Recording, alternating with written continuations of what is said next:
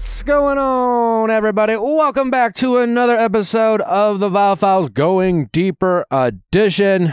I'm your host, Nick, joined by the household. It's a full household this episode. We got my lovely fiance, our pop culture correspondent to my right. We have Allie, we have Genevieve, we have Derek. We also have Amanda on this episode. Do you want to address what you just told me? Apparently, this alleged feud between you two? Allie and Amanda hate each other. Apparently, not only did something happen between us, but we've... What happened? Oh, well, who knows? Something happened between us to the point where we can't sit at the desk together and eat. We can't be on episodes together. And even when we are on episodes together, we can't sit next to each other, which I found funny because one... Were you reading this? Is this one comment? Yeah. Okay. Nothing happened. And two, the fact What that... episode was this on? That something so dramatic would have happened that we would have gone to Nick and been like, hey, it's me or her. Be in the same room. Not at the desk. Genevieve's in the middle. But other than that, I will be back in that chair or on that couch. Do not make me sit next to her. The household grows, and well, it really is. I've been here. I've just been back there. Allie does so much that y'all just don't even understand. We have a hit show for you today. The one, the only, Izzy Zapata. Well, he has like a nice ring to it that I can't quite do. Anyways, we have a lot of questions for Izzy. Most importantly, why was he such a dick to Johnie, the drawer? Lots to talk about with Izzy. He definitely is he was a very giving guest. A lovely gentleman. Did your opinions change? Yeah, I would say mine did. He definitely made up for the way he spoke to Johnie. Okay. Yeah. Well, that was my biggest beef with him, was how mean he was to her. And I was curious to know if he felt bad, if he had remorse, if he regretted that. And he seems to do very much well. Why don't you just keep on listening? Why don't you just decide? Nice try. You thought you'd get it out of us in the intro, but you didn't. Decide for yourselves. Breaking news. We have some information from inside the suite. You know what suite we're talking about. Yeah, Taylor's. And for those who don't, the fantasy suite. The fantasy suite, yeah. No, oh God. The C-suite. Yeah, already. Inside the star-studded suite that was Taylor Swift watching her man Travis. I've started falling asleep to the New Heights podcast. Wow. To Dad's voice. Yeah. Started falling asleep to Dad's voice. Yeah. No. Just Dad. Just Dad. Yeah. I had two questions for my friend who was also in the suite. I wanted to know how Brittany Mahomes was. And did you find out? Yeah. And how is she? Lovely, apparently. For any thoughts that somehow Brittany has inserted herself into Taylor's group or, kind of bulldozed her way into the suite, so to speak, that would be inaccurate. She was welcomed with open arms and invited and taken out on the town by Taylor and the girls. It's interesting because, it seems like Brittany Mahomes she's been in the press. She's gotten some bad press in the past. And this is my speculation after talking to my friend. But the read I got was, again, the takeaway is she's very nice. But the read I got was there was a lot of empathy towards, what it might be like for Brittany Mahomes, who is married to Patrick Mahomes, currently the best quarterback in the NFL, the quarterback of the Kansas City Chiefs, who Kansas City is not a huge city. So imagine being Patrick Mahomes. He's a big fish in a small pond. He's a huge fish in a small pond. Patrick Mahomes has a problematic brother. Well, he's got his issues. We don't need to get into that. And it seems like instead of people going after Patrick, it's almost as if Brittany is a convenient scapegoat. And my read, again, this is coming from me, I couldn't help but, you look at the Sophie situation. Taylor has gone after way to look after Sophie after clearly the Jonas Brothers trying to get ahead of the divorce in the press and things like that. And it seems like Taylor is going out of her way. She seems like she got, there was this after party after the Kansas City Chiefs game. There were reports that her and Brittany got to know each other. And I can't help but wonder if Taylor has, grew fond of her.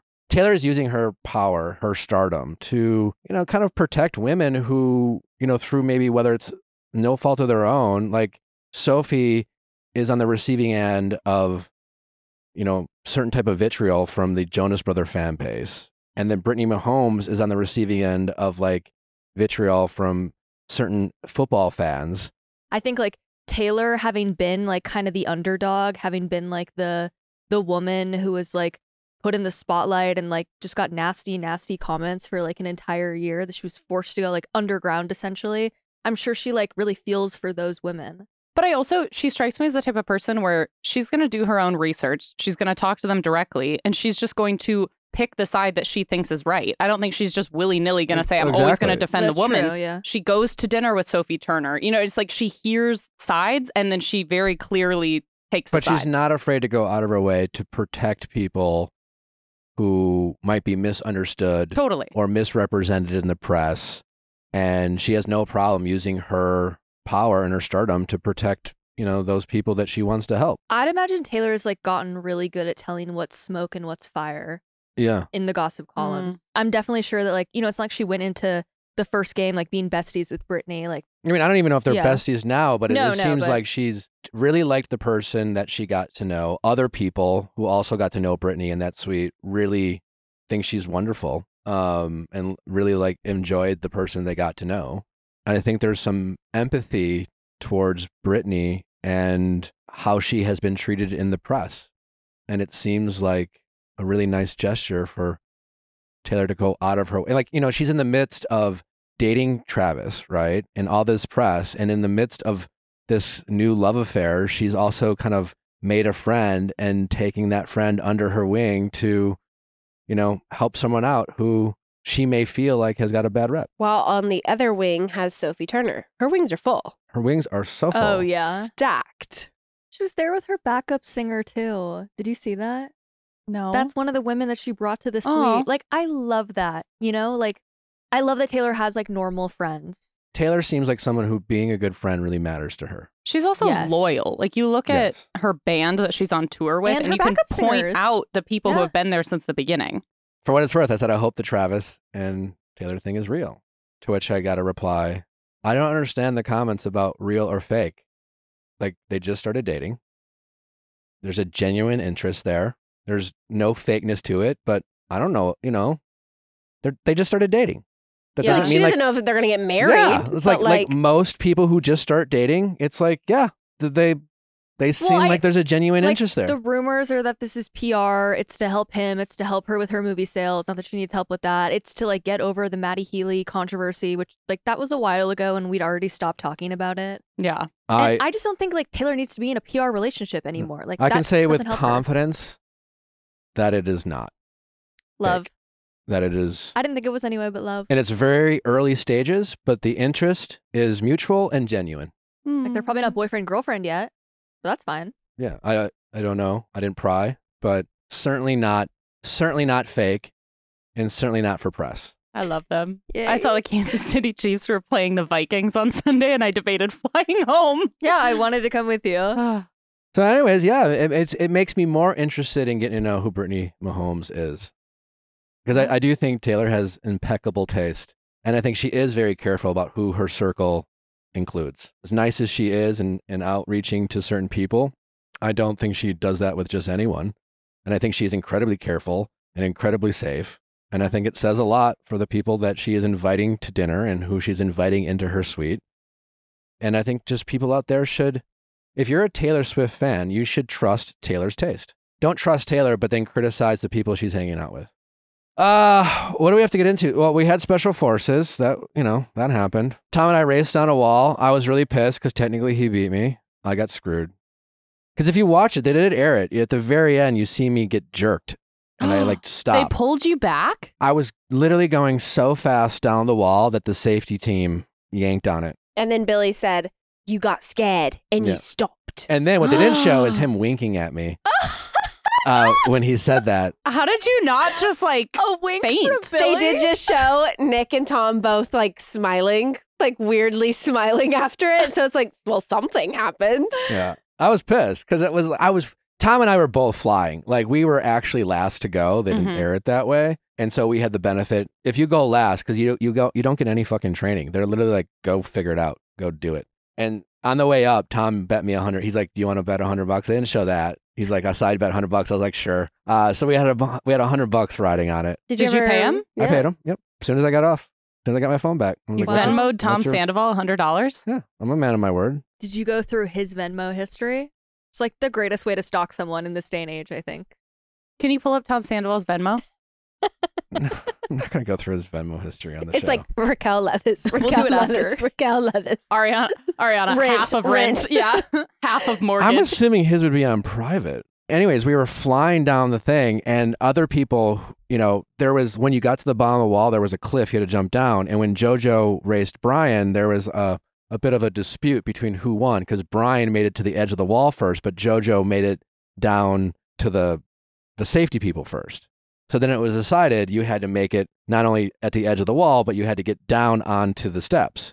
So I'm flying. Tom got a bit of a head start. I really got momentum. I'm flying. I'm a good 10 feet ahead of Tom. And towards the end, I was like, you got to just keep fucking going. And I went to like jump off, and in the air, I just felt a pull. And if you watch it back, you see me get fucking yanked. And I was like, what the fuck? And That Tom's seems just like dangerous too. I was trying to win. And Tom was just kind of laughing, and I was just, laughing back. And then, Billy said I chickened out, and I got real pissed, and I just decided to, take it and smirk and whatever.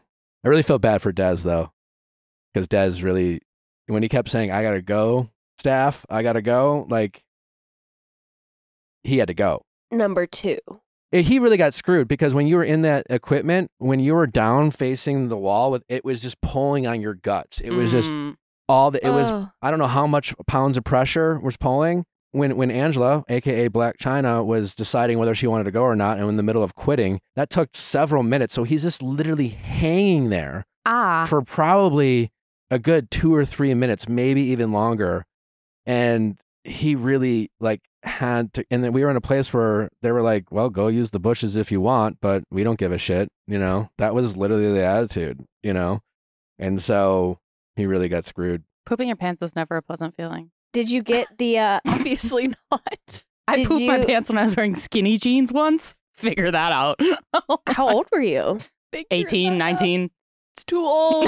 Too old to be doing that. Too old. Too old to be wearing skinny jeans. They were out of style. And I would agree. At that point. And I would agree. They're deaf out of style then. Well, University of Minnesota frat house. I have definitely out of my skinny jean era, of which I really was a big part of for a long time. Men really held on to that. They still are. Oh my God. I hate it. The grip they have on skinny jeans, it must be released. Really? I have Natalie to thank for saving me from the skinny jeans era. That's like 90% so much more.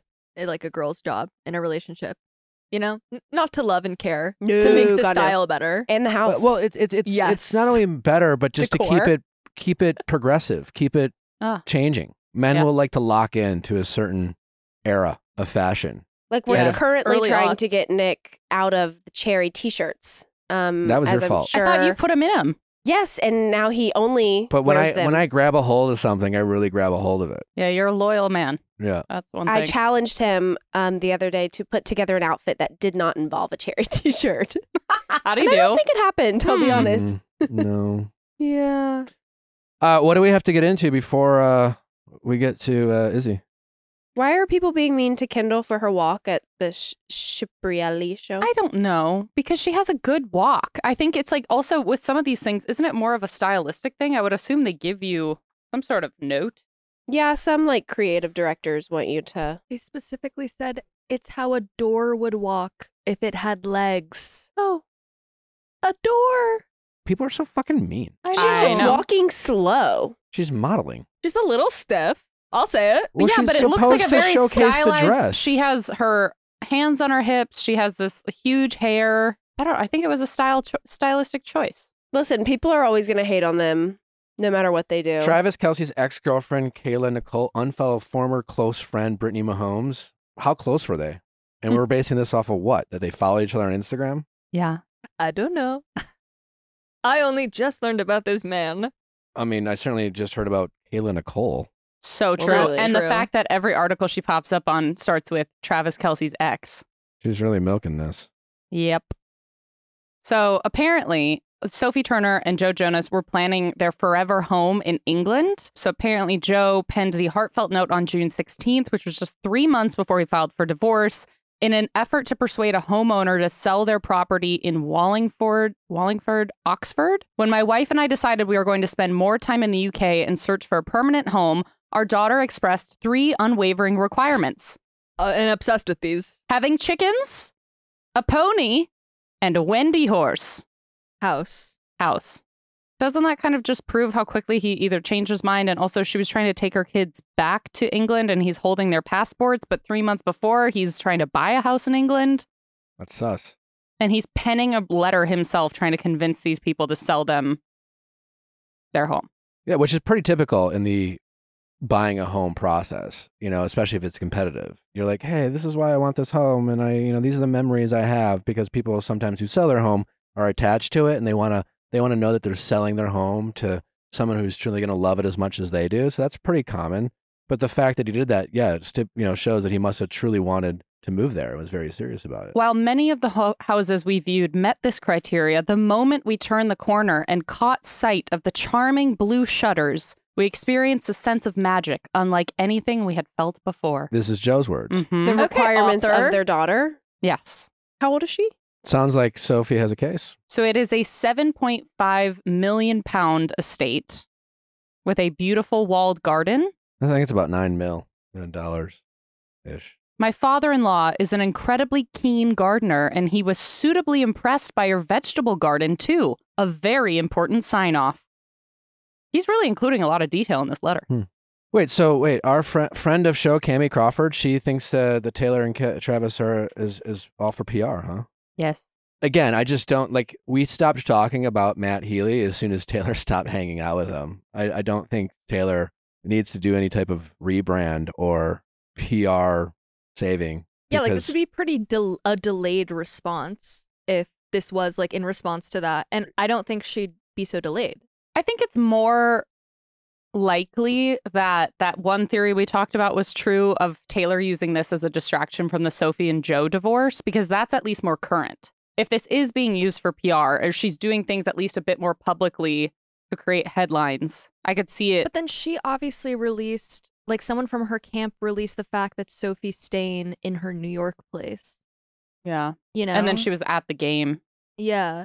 But that's not that hard. I mean, they all have friends, people talk, and all it was confirmed is that she let her stay there. I mean, literally that's what's happening with you and your friends. Exactly. And it's just I literally called her up. I caught up with her. I asked her some basic questions. It was very vague. You know what I'm saying? And it was just again, when I was like, hey, is it real? The response was, from the POV, it's such a silly question. I get we all think everything with Taylor has got to be all produced and yada yada, or at least some people, we don't think that. But she's a real human being who has a genuine interest in meeting people and making connections just like anyone else would. And I don't think Taylor Swift's at the point of her life, to your point, is that she needs to, she's so successsul right now. They are literally moving movies. The new Exorcist movie literally moved. They were we bow to Taylor, and he didn't need to date Travis Kelce for Taylor Swift's movie about her tour, making the whole movie industry do their schedule. What's more believable, that or that Taylor Swift actually has a genuine interest in a successful, good-looking, charming guy who's got a good family, close with his brother? There's a lot to like about Travis Kelce. So, no. Did y'all hear about the Lady Gaga?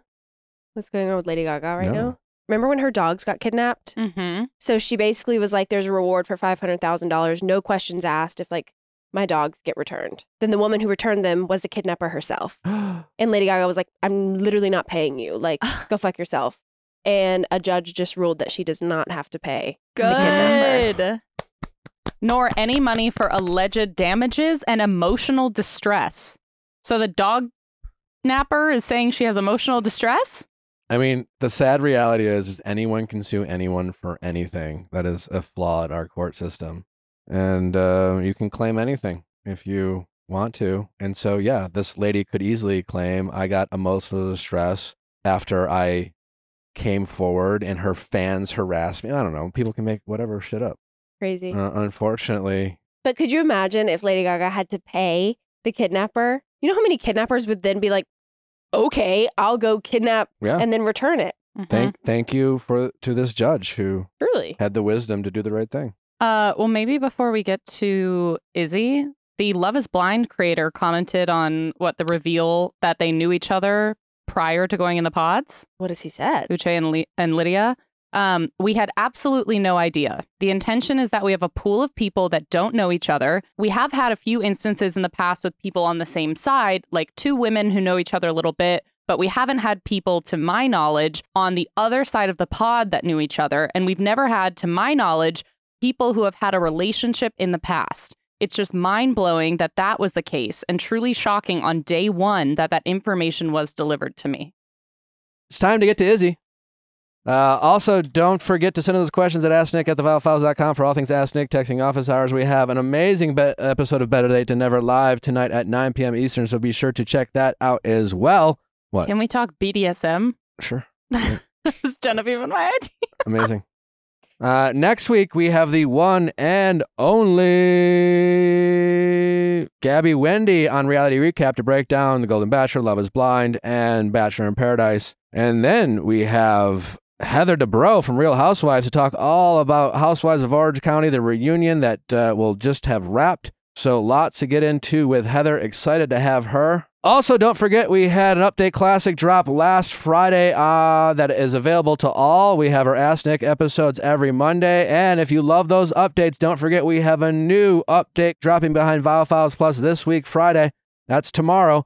So if you're dying for more updates from some of your favorite stories from Ask Nick, Texting Office Hours, and Sweat in the Wedding, be sure to check them out behind Viall Files Plus. Let's go to viallfiles.com. It's free to sign up. Do not miss out. It's a stacked month. It's a stacked month. Yeah, we have a lot for you. We're excited to share with you. All right, it's time for Izzy. I struggle sleeping. It is the type of thing where I want to make sure I have the best bedding, sheets, pillows, all that good stuff. And I've always struggled with pillows for some reason. I don't know if I just have a very heavy head, but I usually end up using 2 pillows. I need support. And half the time I feel like my pillows just go flat within days or weeks of me buying them, until I discovered Hello Pillows, because they're made out of buckwheat. So unlike a traditional pillow that's really squishy and might go flat, it is filled with support, and it's going to last in the exact same condition that you get it. And honestly, I've never slept better. It stays cool and dry. I tend to be a night sweater, and I have not sweat since starting my Hello Pillow. Hello is made in the U.S. with quality construction and materials. Their certified organic cotton case is cut and sewn for durability, and the buckwheat is grown and milled in the United States. Here's the deal. Sleep on it for 60 nights. If Hello isn't for you, just ship it back and they'll give you a refund. So to get your Hello Pillow, go to hellopillow.com/VIALL. That's HULLOPILLOW.com/VIALL. If you try more than one pillow, you get a discount of up to $20 per pillow, depending on the size. Get fast, free shipping on every order. 1% of all profits are donated to the Nature Conservancy. Give the gift of better sleep. Hello is a unique gift your family and friends will appreciate every night. Peloton, all you workout warriors out there, if you are looking for a fast and convenient way to meet your wellness goals, you got to check out the Peloton app today. I know you've heard of Peloton probably because of their amazing bikes and treadmills and things like that, but they have an array of different cool workouts that require no equipment, no weights. You can do it from the comfort of your home, your hotel. If you are constantly on the go, imagine how much time you can save by just getting your workout done from the comfort of your living room. And what's great about Peloton is they have such, again, a variety of classes, from yoga to meditation to bar to boxing. You can do classes with your friends virtually, right? So you can compete with people that you know. You don't have to live in the same neighborhood. They can live across the country. It's a great way to stay in touch. They also have great playlists, great trainers, such a variety of ways to stay in shape. And so much about, like, working out can be mundane and boring and, such a grind. Mix it up with Peloton, with all different types of amazing classes they have available to you. Try the Peloton app today for free for 30 days. Just try it for free. You have nothing to lose. New paid memberships only. Starting at $12.99 a month after trial, unless canceled. Terms apply. Again, try the Peloton app today for free for 30 days. You won't regret it. Izzy, welcome. Thanks for having me. I need you to get close up in there. We want to hear that beautiful voice of yours. Sit back, relax, get up there. Here we go. There we go. Now, how you doing, Izzy? I'm great. You're doing great. I'm great. good. We're excited to have you. We really are. We are enjoying this season so far. It's been it's a juicy one for sure. It's been wonderfully messy. Mm-hmm. How do I want to do this? Because we have to make sure we go in sequential order with you. So I want to ask him how his heart is, but then I don't want to give too much away, because we don't know how your heart is. Are you married? Are you in love? That's true. We don't know. Honestly, right now, I'm like I'm very locked in. Okay. With Stacy, you know, like my fiance, obviously madly in love. It's growing more every day. But, you know, kind of hitting the hiccups, like noticing, I guess my efforts sometimes aren't satisfying her. Let's actually go back to the beginning. Let's go back to the beginning. How did you end up on the show? I didn't even apply. Like, I don't know how I ended up. Well, I mean, you ended up somehow. Yeah. And do people apply? I'm not really sure. I don't even really know how the Love is Blind casting process works. I was working out one day on my lunch break, and I just got this phone call from like an LA number. I thought it was a telemarketer. Okay. So I ignored it twice, and then I got like a long text saying, "Hey, this is so-and-so. I'm casting for Love is Blind. You've ever seen it? Would love to talk to you." And I was like, there's no way this is real. And so I called her, and she's like, add me on IG right now so you know I'm real. And so I added her, and I was like, holy shit, yeah, you are real. So she's like, I love your profile. I would love to get like a Zoom interview with you. And just kind of Instagram stalked you. How did they find your number? I think what I saw, I don't really know, but I think because I like YouTube and like was researching, someone said from like previous show that sometimes they'll make fake like Bumbles or Hinges or something and go and kind of like scout you out that way, which is actually pretty smart in my opinion. Yeah. Whoa. I'm not sure if that's how they did it with me. You heard a rumor. I heard a rumor. It was like someone I saw from something online. Okay, we've received confirmation in the room that might be true. All right. Yeah. That seems to be a tactic. Smart. It is smart because we're all single, looking for love, right? And so you live in Houston. Houston, yeah. And that's where this season takes place. Because it doesn't really seem like previous years, they don't seem to make a big deal about that as much as other seasons. Like other seasons, I really knew it was Chicago. Oh, yeah.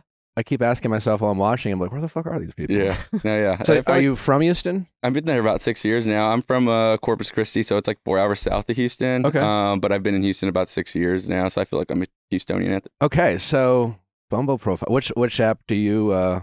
Hinge has better quality, in my opinion. What are your prompt answers? Yeah. Oh, like, which ones did you pick? And how did you what were your prompt answers? Yeah. Before you go to the show. So I think it was like this year I really want to. I love country music. So I did skydiving, Rocky Mountain climbing, and it was a Tim McGraw lyrics. And if you actually caught on, if you knew the lyrics, and then it's like a green flag, a lot of people actually took it literally serious and were like, I want to go skydiving, or why would you want to ride a bull? I mean, I would do all of them. But yeah, that green flags that you're looking for, that one I tried to be like sincere about. So like, you know, good communicator, emotional, you know, intelligence, kind of like all those things. And then I think it was like what I'm weirdly attracted to, like goofy laughs and like pretty smiles. Like I love a dorky girl sometimes. It's cute. Yeah.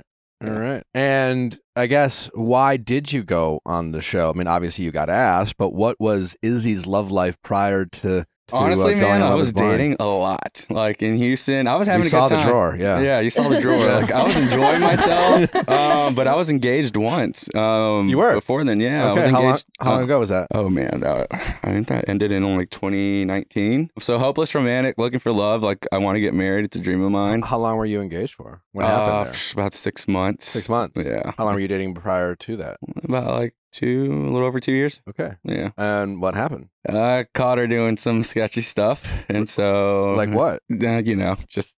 You were cheated on? Pretty much, yeah. Okay. So. Did you catch her like mid-act or? No, one of those iPhone situations? On her phone. Like, I'm super respectful. I never go through any of my girlfriend's phones, and it was just a gut feeling. I noticed things like passcode was changing. I looked over to the side, but I was just like, huh. And I just had this gut feeling. She became cold, distant, you know, all the signs. It's obvious. And one day we were on a cruise, and she was passed out drunk on tequila, and I opened it up, and there it was. On the cruise. On the cruise. It was a 7-day cruise. We're on day 5. No, 2 more days. Yeah. I mean, on the cruise, you're in the middle of the ocean. You find out your fiance is partaking in extracurricular activities. What was that like? I mean, devastating, obviously. Yeah, I ended up getting I got another room just on my own, and we got home, moved stuff out, called it a day, and see you later. Damn. Yeah. That must have been hard. Oh, dude, that messed me up for about a year, for sure. I can imagine. Like, I felt like I was never going to be able to fall in love again. I was just like super jaded, dating around, trying to like fill a void, and I just hit a point where I just like stopped. And yeah, because it wouldn't be fair to somebody else. Did you feel like you developed some unhealthy habits in your healing process? Actually, I felt like I I did a lot of self-work. Like I put myself, I still tried to save that even after. I put us in premarital counseling. She didn't want to do it. And so I just kind of stuck with it myself. So after you found out, separate rooms, you get back, you were willing to explore. Try to fix it. See if you guys could heal. Yeah. And so I put us in premarital counseling. I didn't have the best example growing up as far as like, you know, my father with my mom. So I was like, you know what? I'm breaking the chain. I want to learn like what it is to be in a healthy relationship. So I did that while doing like therapy on myself as well. Okay. So I would say to that time, it was like a lot of self-love and like self-development. Good for you. And so even though after she opted out, you stuck with that. Wow, good for you. Yeah. So now I'm a great husband. I got it all down. Well, what did you learn about yourself in that period? Establish boundaries and stick to them. I think that's something that I'm working on. Being more present, sticking to my boundaries. I'm a very big giver. I forgive a lot, and I'm learning to just like put my foot down, keep my foot down, and have someone respect me. Okay. Yeah. That makes sense. And I'm assuming that was something that you were mindful of going into this process. Oh yeah. I felt like I was perfect to go into this process. I knew what I wanted, well seasoned for it. I knew, you know, the qualities to be a good fiance and husband. So when you went on the show, I'm curious, I've never really had a chance to interview, someone from Love is Blind at this juncture. And so I never really asked in terms of like, it's a crazy show, dude. It's insane. I was on The Bachelor. They're like, hey, you know, if you make it to the end, like, you know, which is almost unlikely, like you might get engaged, but like whatever, you know, you can get out of that. That's kind of like a conversation that's happening on the show. You know, they downplay it, but Love is Blind, it's like, hey, if you do this, we're doing it. 2 weeks in, we're gonna ask you if you want to get engaged to someone, and then 4 weeks later, we're gonna ask if you want to get fucking married. So, what was your mindset like going into this? Because, so realistically, going in, I was like, "There's no fucking way this is gonna work." Okay, like, there's no way. And I'm glad to hear that. There's some. Yeah, because like, it's a TV show, you know, it's like you don't know that mindset. But then I got there, and then Chris talks to us every morning and kind of gives us like a pep talk as we go through the day. And I was like, you know what? I'm here. No distractions. I just fully submitted myself to the experiment. And I was like, you know what? If I'm here, I'm going to do it. Let's just give it a shot. And I did, dude. And it was honestly the best way to date, in my opinion. And Chris being the creator of the show. Yeah. Wow. So he's hands-on. Oh yeah, dude. He interacts with us. Like he gives his guidance through the way, which I've appreciated because I followed his advice the whole way, and I felt like I did the experiment perfectly. What was the best advice he gave you? The minute you feel an instant connection with somebody, don't just latch on. Like explore everyone till the end. Because a lot of people on that show did do that. Like I would go into some dates and some girls would just be like, well, I already found my person. It's like day 2 or 3. They're like, you can either stay in here if you want or like leave, but I'm pretty much set on this guy. I was like, if you're thinking of marriage, you should explore every option, every person all the way, you know, through. That was kind of Lydia with you. She was like, you're my, like very, very soon in, you're my person. Yeah. And it was the very beginning. She's kind of a, like, put your claws in. She loves hard. Yeah, she's very passionate. What was it like for you when she was kind of expressing that you were her number one and it was clear she kind of wanted to escalate things and then you were in a position where you weren't there and you were made to kind of explain why? Like, how did you approach that situation? Going into the show, you're just excited to find love, right? And so it's super exciting to have people want you, you know what I mean? And they're interested, but you never go in thinking that you're going to hurt somebody. And that was the hardest part, honestly. I kept my options open. Like she's a great girl. I love that she loves hard because that's the way I am. But I still kept exploring my options, and I had stronger connections. You know, connections were developing later on down the road that I didn't expect. And yeah, I felt horrible to have to, you know, let her go. But I didn't want to lead her on. You know what I mean? So in that situation, yeah, it's very uncomfortable. I think anyone would be in a weird spot. I want to rewind a little bit to the beginning of the pause, but before, were you well fed and hydrated? Absolutely. Okay. Oh, dude, I ate so much in there. It was great. And they have food all the time. Like there's food all the time. Okay. So it was good. Yeah, it was. Yeah. I actually felt like I gained some weight when I was there. Actually, right. So. Yeah. There we go. What was it like going into the pods? You know, that just going in there. Who was the first person you spoke with? Man, I can't remember the first person. I remember Johnie was my third person. Johnie was your third. Okay. I remember that because she was like the first standout. How long are like the sessions? So first day, it's 15 minutes. You see all 15 girls. Oh, okay. So it's quick. So it's speed dating. Okay. So you got 15 minutes to like really make an impression. So you have to like be very strategic. How are you going to go into this? You know, so you're going to go shoot the shit and just be like, or did you have like a talk track? Like hi, I'm Izzy. Yeah. Oh, dude, I just went in like, obviously, you know, what's your name? Where are you from? You kind of get the vibe off the voice and like how their personality is. I wasn't fucking around. I went in deep. I'm like, all right, why are you here? What are you looking for? Like, let's get to it. I got 15 minutes with you. Like, I'm not going to go in there and like shoot the shit and, you know, just act. So you were pretty earnest about the process. I'm assuming you didn't get the same vibe from everyone you met. Oh yeah, there's one scene in there that it's actually not shown, but it was my very last date of the day. Of the first day? That was the first day. Okay. And I walked in and the girl's like, you're asking too many deep questions right now. And I'm like, well, what the fuck? That's what we're here for. So I was like, see you later. I ended up getting out and just walking out mid-date. So you should have been like, well, let's just stare at each other and hold. Yeah. Oh, wait, we can't even see each other. It's like sit here in silence. Yeah. Like, what do you want to do? But, were there any out there questions that you were asked earlier on, whether it was day one or day two? I don't even think there would be an out there question because I'm just like an open book. I don't care. But there, like after a couple of days, like we do get, I would say the fun day was like the sex day. So we, you know, a sex day. Well, like you just like, do tell. Like how do you? Yeah, what do you mean? Explain more. Like Dancing with the Stars has like Disney Day, you know, like. Well, so through the process, like they kind of give us guidance on what to talk about. Like one day would be finances, one day would be like values and family. That makes sense. One day there's sex, and so there's. They cut little holes in the wall. Like, what do they call those? Explore. Glory holes. Glory holes. That's but yeah, they have like a day like that, so we get to explore and like get to know each other as far as like kinks and lights on, lights off, and kind of stuff. Yeah. So that's where those questions from. They don't just come out of like nowhere of someone just being freaky. They do. Like some of the girls are curious. I will say, but yeah. So we do have a little bit of help along the way. That's cool. What was the most curious question you got? What was my kink? What was a kink of mine? Did you answer? Absolutely. What'd you say? I like to get spit in my mouth. Oh, okay. The first time I ever heard of the spitting in the mouth was from a friend on Paradise, and it was from someone I did not expect it from. Dude, it's honestly kind of hot. Like, whoa! There's a time and a place and a way to do it. A lot of people think it's like hockey and a loogie. It's like it's got to be in the moment, nice and slow. Yeah. If it's your cup of tea. You have some friends. I'll introduce you to some people. There's a community. There's a community. Spit community. Izzy, did you have any conversations with Miriam? Because we are so goddamn curious what her job is. Did you get to the bottom of that? Yeah. Does she live in Saudi Arabia or Houston? I honestly don't know. Wow. I know she told some of the other cast. I think she's like a chemist. And she does like we all think she's a chemist, and she does skincare on the side. So confusing. Skincare on the side. Yeah, I think. But she's an amazing girl, like awesome girl. Yeah. Okay. Johnie was the first lady you met that you connected with. Mm-hmm. You had basically 3 connections: mm-hmm. Lydia, Johnie, and Stacy. Mm-hmm. And like the timeline of when you connected with them, was it all kind of sequential on the same day? Like timeline wise, like how did it all start? Day one.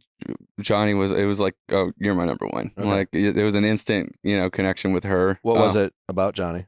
We bonded over the fact like she was married, I was engaged, so we had like understanding as far as like that, and it was just more of like an emotional trauma bond is what it was like.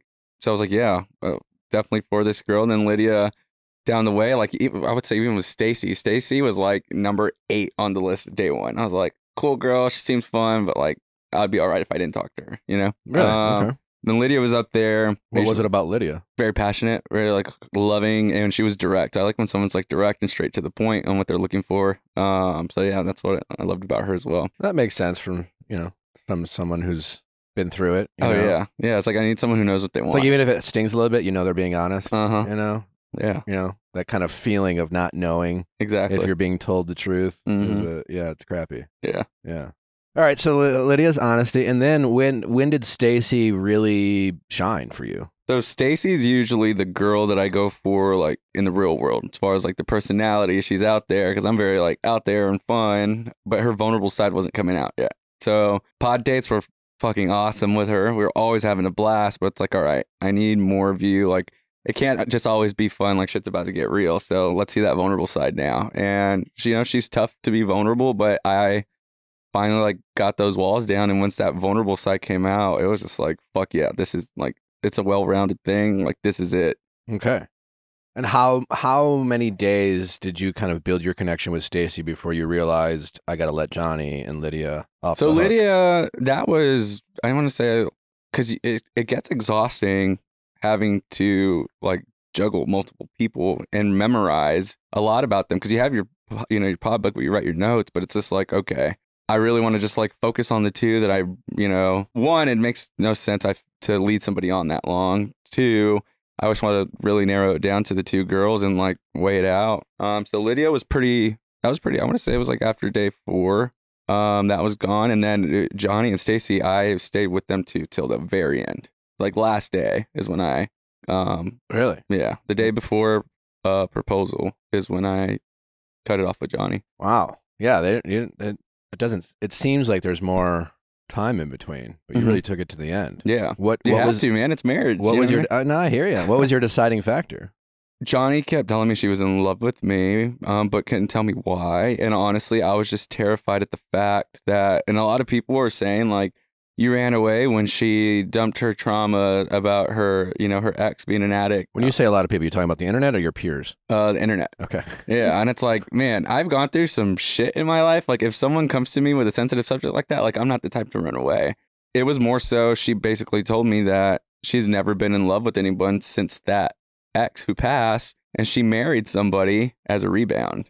Ended up finding out she wasn't in love with them, so she divorced them. So I asked her, I was like, is anybody ever going to be able to fill that role? She's like, I've always dated guys. I've always been with the nice guys. And she's like, I just can't fall in love. And so I'm like, well, that's a huge red flag for me. I'm not going to risk my heart and marry you just for you to divorce me a couple years down the road because you're not in love with me. So just to rewind, and so she had a relationship, that person passed away. Yeah, years ago. Very traumatic for her. Mm-hmm. That affected her. She admitted to you in the pods that as a response to that trauma that she experienced, she rushed into a marriage, realized that she wasn't in love with that person, got a divorce, and then told you, I don't know if I'll ever be able to love again. Also, by the way, I love you. Yeah. So it's like, what? Yeah. Okay. I'm curious for you because, and granted, I had so much more of a limited like window into what went on. But in terms of after you broke up with Johnie, watching her kind of go from what she said to you when she was really kind of shooting her shot in a more final way and saying like, take this leap with me versus what she said to Chris. Like I saw that as, like sometimes in therapy, I'll have a really strong framing of a story this way. And then I'll talk it through the therapist and I'll be like, oh no, I was actually repeating a pattern. But granted, that was like with the limited insight. I'm curious, when you saw kind of both what she said to you and then what she said to Chris back to back, like what did you make of it? Did you still feel like it was pretty contradictory? Yeah, I mean, I feel like she proved her point. It's just like doing the same thing, just going to somebody else as a rebound. You know what I mean? Like, and that's why I told Chris like the truth. He didn't ask. Well, he did ask. But I gave him the option. I was like, hey, and I got to know Chris like in the pod. We developed a friendship. That guy's amazing, so genuine and sweet, and he reminded me of myself a lot. So after like seeing that, I'm like, we go back into the pods. I had just cut that off, and out of nowhere, production's like, Chris, she wants to see you now. So I'm like, you're gonna go. This happened almost simultaneously, immediately. Like when I got back into the lounge after that date, she called him in. Well, I guess I want to rewind a little bit. So Johnie told you she loved you multiple times. At what point did you address that with Johnie? I'm curious, what did you say to her when she is saying, I didn't love tell you? her I loved her yet. Like, I wasn't there yet. But she told you, right? And what you're saying makes perfect sense. You know what I'm saying? I would be concerned. That would be a red flag to me. It's just like, wait, like, thanks for being honest with me about your past and your fear of opening up. And hey, I'm glad you love me. And that's great to hear. But I've been doing some work on myself. I don't want to rush into things. Like, exactly. I love that you asked the question, why do you love me? I mean, we give that advice to people all the time because I just do is not an acceptable answer. Exactly. You need to be able to articulate that feeling. I'm assuming you asked her that. What did she say in response? She just said, I don't know why, but I just know I love you. And then I, like Stacy, I can ask her and it's like a list. Like she can give me a list. She knew me, like everything about me. So she made you feel more seen. Yeah. Like it was more like at that point, it was more logical for me. I was like, this girl actually knows what she wants. She knows why she loved me versus like a girl that's just love bombing me, but can't really tell me why. So you tell Johnie, she's upset. You go out, and then you are back in like the common room eating all the food, and all of a sudden you hear someone call for Chris. And we knew he was going back in there with her, so he was like, he's already devastated because she had cut him off, and she took the initiative to do that on her own. Like I went into the date not knowing. Well, I knew because I saw Chris come back, like devastated, and he was like, my date just cut me off. And then Johnie, we went into a date, and she was just like, I just cut him off. And I was like, oh, well, I'm not cutting off my, other match yet. And so it was a sweet gesture, but like, I never asked her to do it. And so I never asked who to do what? Johnie to cut off her other person. And was that the same day or day before that she told you she cut things off with Chris? It was the day before, I want to say. Yeah. So she cut things off with Chris. You didn't know that or have anything to do with it. I didn't know until I went into the You were still talking to Stacy. Then you broke up with Johnie. She goes back and tries to mend things with Chris. Now, when I was watching it back, and Natalie, let me know if you agree, we watched it together. I get your point. Like, I understand because it's a weird thing because you're not only making connections with multiple people, you're also making friends with some of these guys, and then you're all kind of sometimes dating the same person. Very messy stuff. Yeah. So I can understand the complications, but I'm watching it back and I'm thinking like, I get it. Like, there's a part of me as a viewer that watches it and goes, like, he or she was clearly your first choice. Now this is like a second option. It feels kind of yucky. On the flip side, I'm thinking, what a crazy fucking experience. These people are encouraged to make multiple connections. Yeah, they're told to basically rank these connections in their head, but how do they even know that they're right? So when, someone gets broken up with, is it that big of a deal? Is it so wrong for any of those people to sit down and go, I don't know, maybe this is an answer that I didn't think about or even want, but for all the people who like things happen for a reason, or I'm just going to follow the signs, was it that much of a crime for Johnie to explore the possibility of something with Chris? No, absolutely not. Like, I highly encourage it. Like, okay. But what rubbed you the wrong way? Because at this point, Chris is my friend. Johnie just told me she can't like fall in love with anybody. And she told me in the pods that, I can see a future with Chris. He's a nice, perfect picture. She's like, but I'm not falling in love with him. So it's like, how are you going to call my boy back when you're not? And you're going to ask, like, try to get him to propose to you when you clearly just told me you're not even falling in love with him. Like, so you just went into like protective friend mode. I was protecting Chris. Yeah. I was not salty. I obviously cut her off. Unless a lot of people were like saying, it's like, oh, you're salty. You were jealous. And I'm like, I'm not jealous. Like, the whole point is to date everybody. I just don't want to see my friend get screwed over. Did they air? I don't feel like they aired Johnie telling you that she isn't in love with. She did. It's on air. They aired that? Yeah. She's like, she tells me that, he's the safe route. He's the guy that I would go with. I remember that in my life, but I'm not falling in love with him. I feel like she said something about a friend. Like, she can see like her and Chris could be like best friends. It's like a friend relationship or something. Yeah. I mean, yeah, I don't remember. Like, it's a lot, but I can vividly remember her saying all the good things about him, but I'm not falling in love with him. Okay. All right. Yeah, I guess it's like more of a friendship. Yeah, I think she said. Yeah, I remember like that. Yeah. Nevertheless, I am curious if you still, I guess, watching it back, stand by how you approached confronting Johnie at the barbecue. Dude, that was so out of character of me. How drunk were you? Because you seem fucking hammered from our perspective. You just nodded at him. I don't want to. It's not an excuse, but I am curious as to. I was, pretty intoxicated, but yeah, my delivery was poor. Like, looking back at that, it's so cringe. That's not how I am, and I apologized to her for that. Like, you did, yeah. Okay. After the show, I saw her in person, and then, so yeah, I definitely apologized to her. But yeah, I regret my delivery. But I don't regret the message. So how would you have handled it differently? I think one of the meanest things someone can say to someone, and it's a bit, I guess, in the category of bullying, is when someone says some sort of accusation, you're shady. Yeah. And then they follow it up with, everyone else thinks that about you. that everyone else thinks that about you, I think is one of the meanest things someone can say to someone, because like everyone, like I'm sure you've had someone say that to you about something. It's just such a panic attack. It's a panic attack. It's just like, oh my God, I'm trying to deal with the fact that you fucking hate me. And now I have to like get this knowledge that everyone feels this about me. And it's such a vicious, manipulative thing that someone does. Yeah. Would you agree in hindsight? Oh yeah. I mean, I definitely take, responsibility for that. That was harsh to her.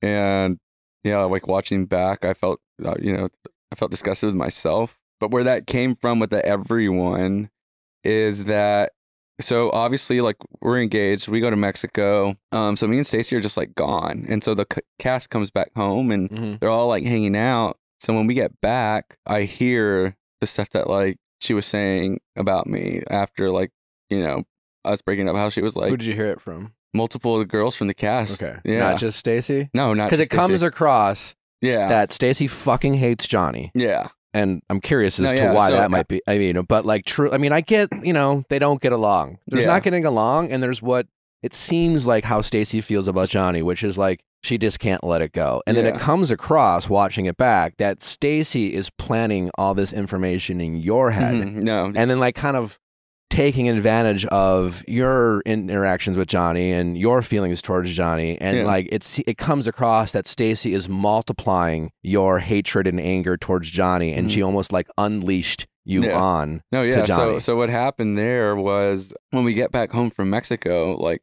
they all hang out. So there's multiple castmates that we had that are like telling Stacy and I like all this info of like stuff that she was saying about us that we didn't know. And it was crazy because it was like a couple of days before that barbecue. So it was just like, I was upset. One, how you were talking about me and the things you were saying about me. And then, that Chris scenario, like you basically kind of like lied or tried to play us. I wouldn't say play us, but like you tell him one thing and tell me another. And then you're talking bad about my fiance when Stacy did nothing to her. Like Stacy played it so well in the pods, and that's one thing I appreciated with the guys. We made it a thing to like never talk about who we're dating, because that's where it gets sticky or your friendships get in the way. And it's like, no, we all need to play it fair. Keep that to yourself. And that's what Stacy did. And Johnie was getting upset at her because she didn't tell her who she was with.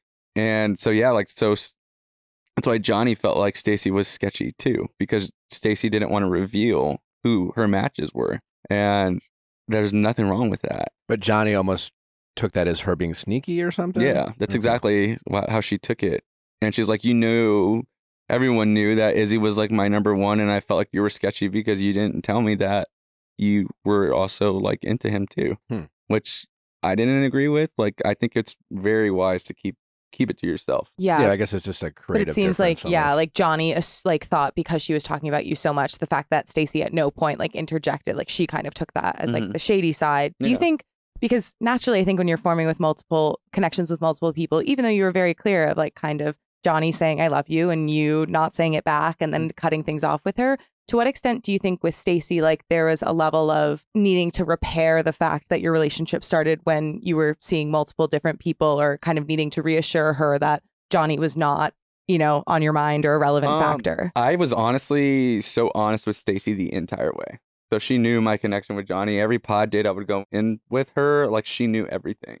And I did the same with Johnie. Like I was honest to the both of them. I'm like, hey, these are both of you guys. Like, and I'm just exploring it, I'm very transparent with them. So they weren't like, well, how did the guys, at least, because the guys agreed that you guys wouldn't talk, but if the daters are being transparent about it, then it's like you guys aren't sharing, but the daters are.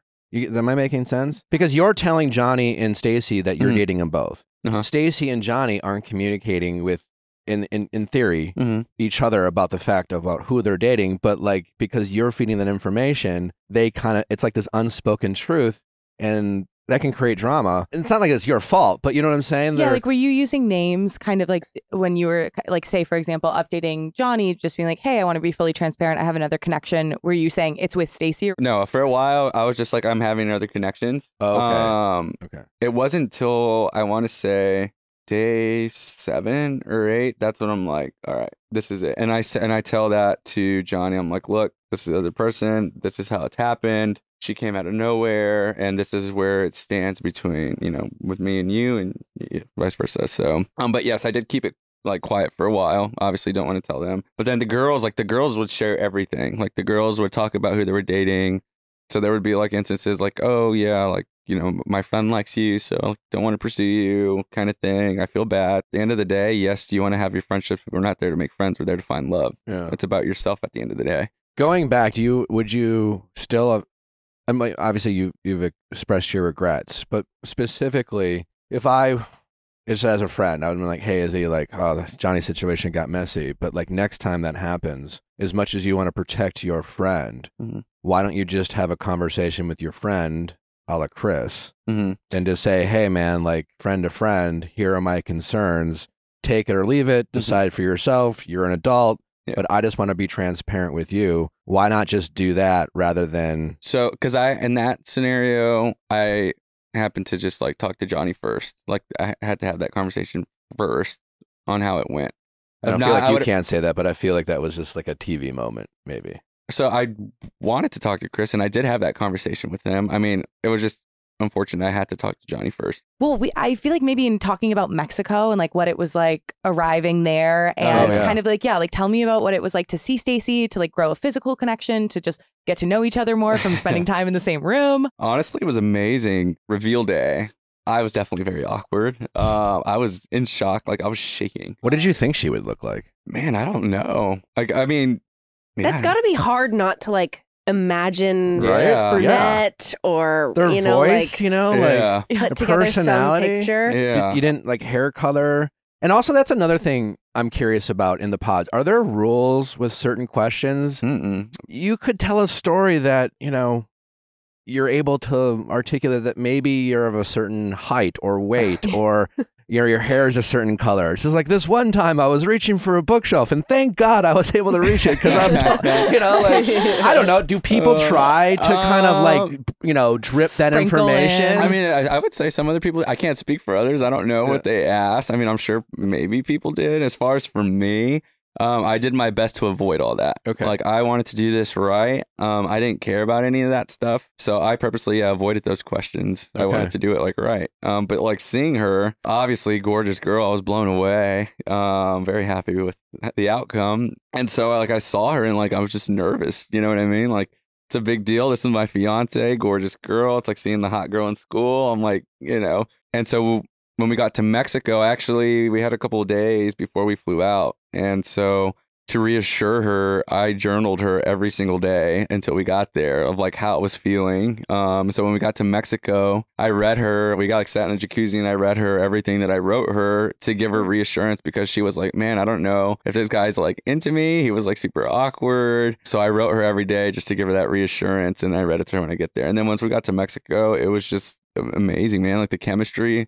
was great. It was such a blast. So you were on that kind of reassurance game from the get. Oh yeah, dude. Always. That's just the type of guy I am. Like I'll reassure my girlfriends without even having to ask. Was it frustrating to you because it seemed pretty early on that Stacy couldn't get enough of that reassurance almost? Because it's almost surprising to hear you say that you did this whole journaling thing. And I can understand from her point of view, the awkwardness could give her doubt, but it almost comes across of her saying, hey, you need to do a little bit more here, a little bit more there. Yeah. It is frustrating because did you get an inkling of that in Mexico? No.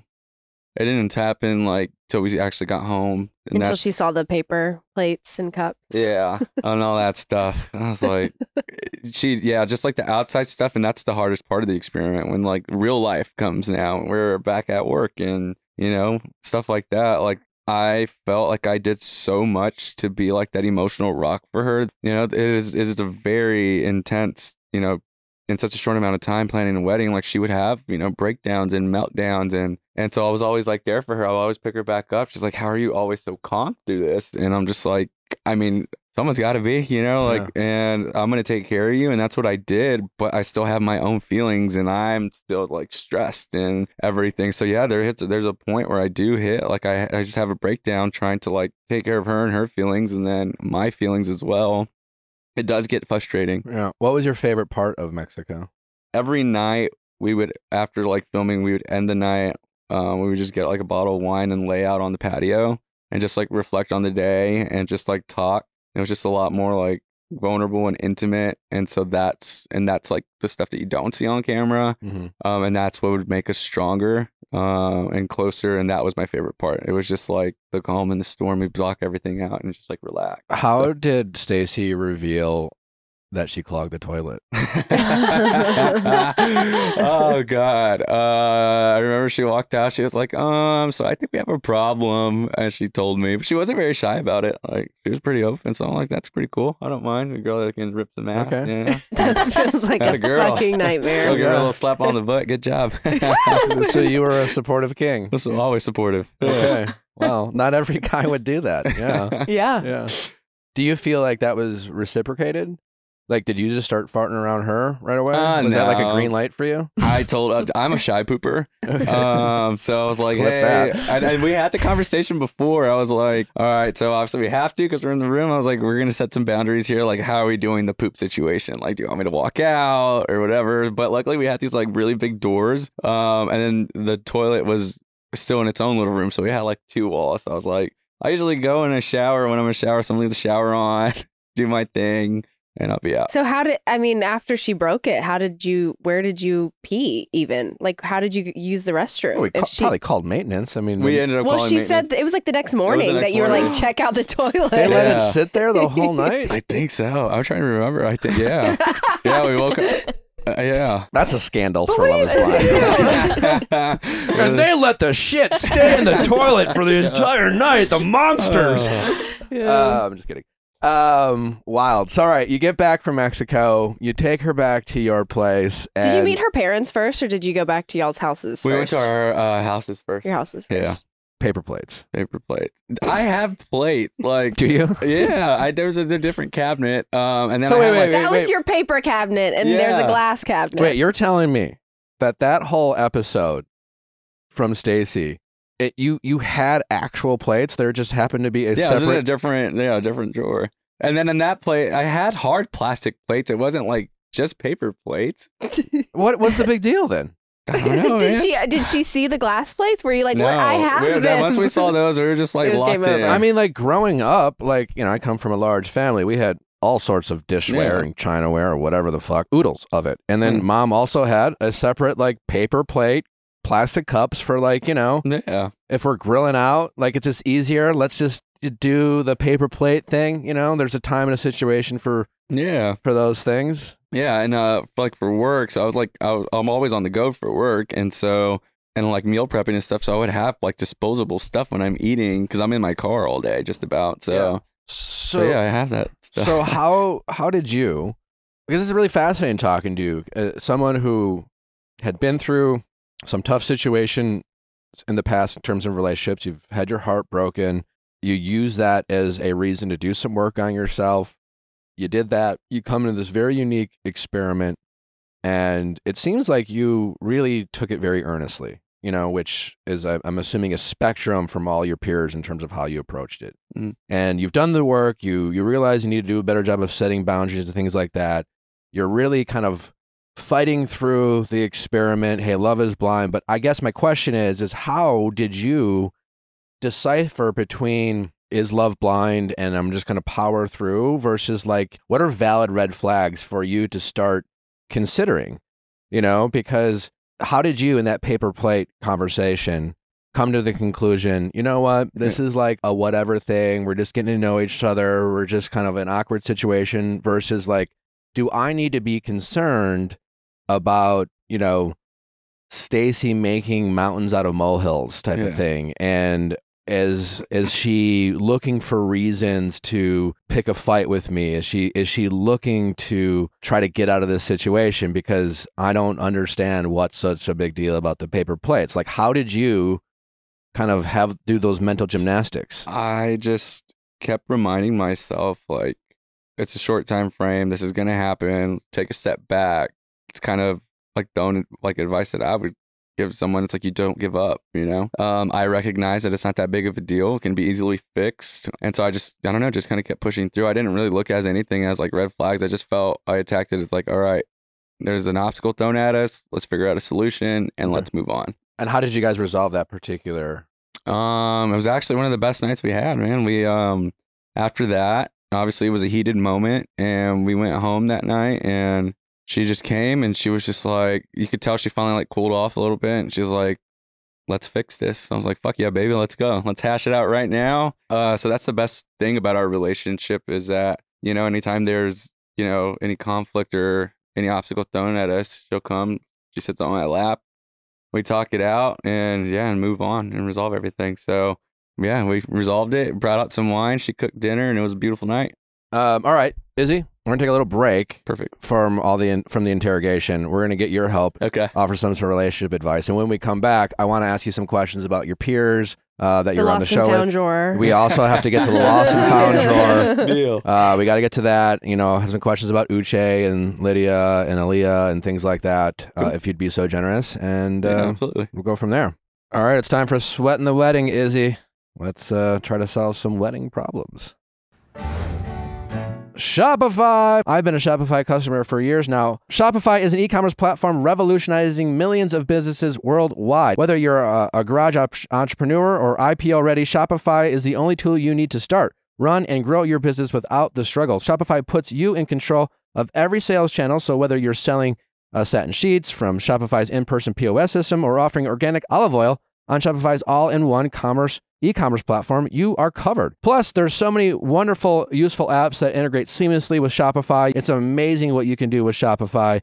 Have really cool customer-facing websites. It is wonderful. It's convenient. They have great analytics. Again, super flexible, and it can grow and scale with your business. Doesn't matter the size. It doesn't matter where you start or what your goals are. Shopify is an amazing platform for you. Shopify powers 10% of all e-commerce in the U.S. That's huge. And Shopify is truly a global force, powering brands like Allbirds, Rothy's, and Brooklinen, and millions of other entrepreneurs of every size across 170 countries. Plus, Shopify's award-winning help is there to support your success every step of the way. Sign up for a $1 per month trial at shopify.com/VIALL, all lowercase. Go to shopify.com/VIALL, again, all lowercase, to take your business to the next level today. Shopify.com/VIALL. Drizzly, the #1 app for ordering beer, wine, or spirits directly to your doorstep when you need it. Drizzly is the go-to app for drink delivery. Download the app or go to drizzly.com/gifts today. For my birthday, someone sent me a wonderful bottle of whiskey directly from the Drizzly app. Got a nice little notification, sent it. I was super appreciative. Maybe it's giving a gift. Maybe it's sending it to the party you couldn't make. When we're at parties, sometimes the alcohol is flowing and you run out and no one wants to leave the party. They go to Drizzly and you can restock the party just like that by going to the Drizzly app and ordering your favorite beverages. They have such a selection, all your go-to brands that you love, plus so many more that you get to try. So if you're a wine connoisseur or a craft brew person, if you want to find out something new, Drizzly has a great selection to try out new brands, new styles, new selections from all over the world. Download the Drizzly app today. That's DRIZLY.com, drizzly.com, or download the Drizzly app today, or go to drizzly.com/gifts. Use code VIALL and receive $5 off or $0 delivery for your first order. So download the Drizzly app today. Use our code, again, VIALL, and receive $5 off or $0 delivery fee off your first order. Must be 21 plus, not valid in all states. Codes cannot be combined with any other offers, not valid at all retailers. Code expires 10/31/23, 11:59 p.m. Eastern. Derek, you got some Vessi shoes the other day, and they look very stylish, and they're functional. Yeah, they're great. They're really awesome because they're waterproof shoes. They look like a sneaker, which is nice. You don't have to wear something that looks like a boot. And it is really cool because they come in a different variety of styles. If you want one that's more of a boot sort of style, they have that too. But it's really nice just to have sneakers they can wear in the rain. I walk everywhere, so it's really nice. Just I can splash in a puddle and I know that my socks will be dry. Yeah, and I feel like the fabric is so unique because you expect something that's waterproof to look like a plastic rain boot, but these just look like really cool cute sneakers. You got them in black, I believe, and they look really awesome. If you're someone who likes to, walk and stroll your favorite city and want to make sure that your feet are staying dry, but you don't want to give up the comfort of a nice sneaker, you got to check out Vessi because they're incredibly comfortable, stylish, and most importantly, waterproof and not water resistant. If Vessi hasn't crossed your path yet, think back to the time that you wish that your shoes could withstand the sudden downpouring rain in your favorite city, or the time that you went on vacation, you were explored, you leave your hotel room, you're gone for like 8 hours, you're walking around, and inclement weather shows up unexpectedly, and then your feet are soaked and wet, and then, it's just gross after that. You never want that. So you got to check out Vessi for some of the most comfortable waterproof shoes you can find. So you need to head to vessi.com/VIALL to get yourself a pair today. So that is VESSI.com/VIALL to get yourself a pair today and to get 15% off your first order. So that's vessi.com/VIALL. How's it going? Hi, my name's Anna. I'm 24, and my best friend is skipping my wedding for a bachelor party. Okay. Who is your best friend a woman? No, it's a guy. And we've been best friends for like 12 years.